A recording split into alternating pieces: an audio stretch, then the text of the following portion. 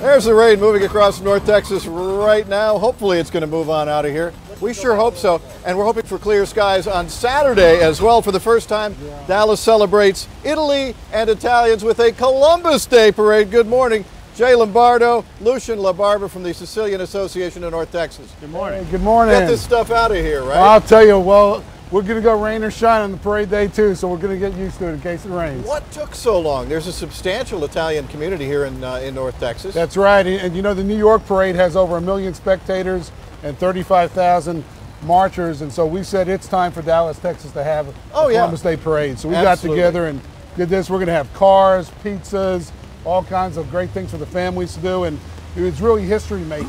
Right.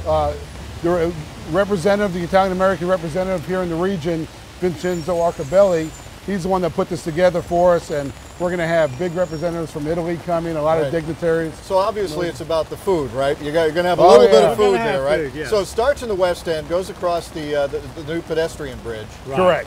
Correct. We're going to be on the bridge, and we're going to walk across the bridge, and then we're going to do the ceremonies right there at the foot of Trinity Grove. Right. And then into Trinity Groves to 3015, where we're going to have all the food. So That's right. And cars. And music. And you brought a couple of cars this morning. Yes, That's right. We got I'm great. sure the owners are saying, "Oh, my baby's getting wet." Hold this for a second. Well, we got?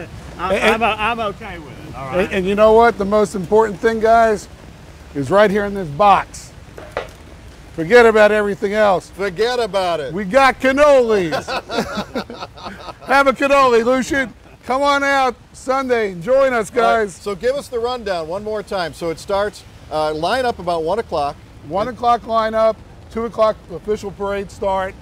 And like I said, it's going to be history making, a lot of fun things. Bring the family, it's free to the public, and we look forward to seeing everybody. Music, food, all kinds of fun stuff, and no rain. No rain. No rain. All right. Thank you, guys. Salute. And more information on myfoxdfw.com. Hey,